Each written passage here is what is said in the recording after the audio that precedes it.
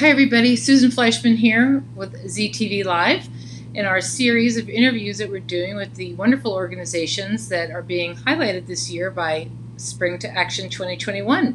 And today I am joined with Helena Beinhacker of Titan Robotics. Helena, hello and welcome to ZTV. Hello, thanks for having me. Sure thing. Thank you for coming on, and why don't we start by telling us a little bit about Titan Robotics. So Titan Robotics is the robotics program at T.C. Williams High School.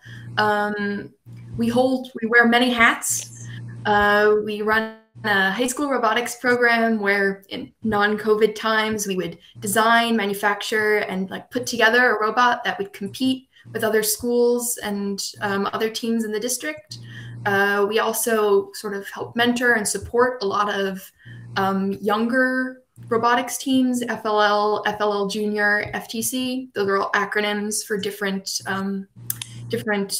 sub robotics teams that they do slightly different work using Legos or preset pieces. And we also run summer camps over the so yeah, that's our program. Yeah, that's fantastic. Just getting kids involved in building things, creating things, inventing things. I think that's really great. I mean, obviously, every nonprofit faced challenges in 2020, but can you talk a little bit to some of the particular challenges that you guys faced in 2020? So in particular, we kind of lost our space that we would normally use in the school. Obviously, we weren't able to go to classes, and they closed the school building. And so we had, in the very beginning of the year, we were really worried that we weren't going to be able to build anything. We weren't going to be able to get access to our robot.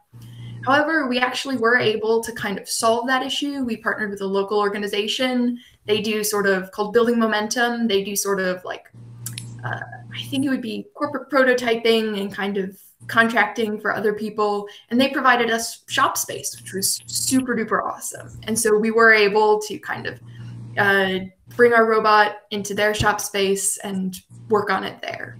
Another challenge was that a lot of the younger teams that we kind of mentor, well, elementary schools were also closed, and it's much, much harder to get younger children to kind of get on Zoom together to spend time focusing. And so a lot of those teams were unable to sort of start up and move. Yeah, not to mention it's pretty complicated work, and instruction, I imagine, is so detail oriented. It's much more challenging for a younger kid over Zoom. And you have participated in Spring to Action before, right?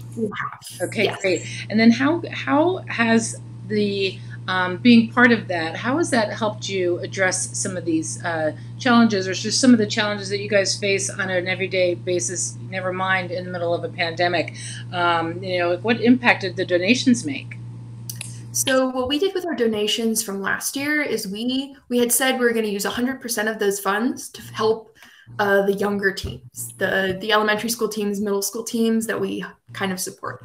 So at the beginning of kind of the summer, we created what we like to call the Titan Robotics K-8 grant. And we basically made a couple questions and had put out the ask for, does any of the mentors of the younger team, do they have any requests for funds for materials or registration? Do they want to get t-shirts or something? And we emailed that out. And we got a couple of responses, although it wasn't as robust as we would like. So most of that money has still been set aside for that explicit purpose, where we just want to have those funds available so that when things get back rolling, we can email that the grant out again, and we can be like, yes, we have your registration fees, we have your materials fees, you can get right back up and rolling. Terrific. Great.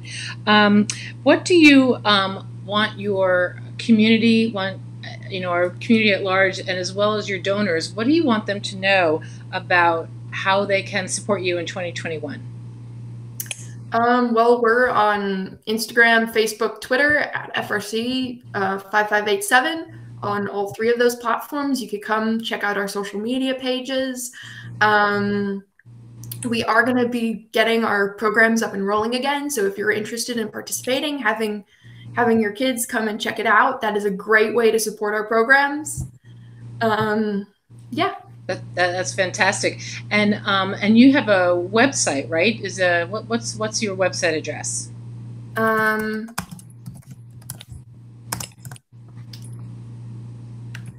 I think we are frc5587.org.